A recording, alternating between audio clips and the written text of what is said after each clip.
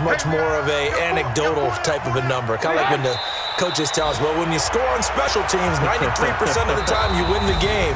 I'm still waiting to see that number is empirical.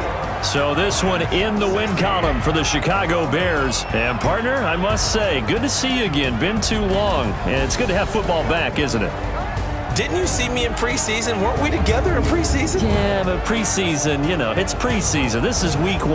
Oh, you're trying to say real football. Real football. Not preseason football where we shake down the rosters and figure out who's going to play, and maybe the starters don't play as much.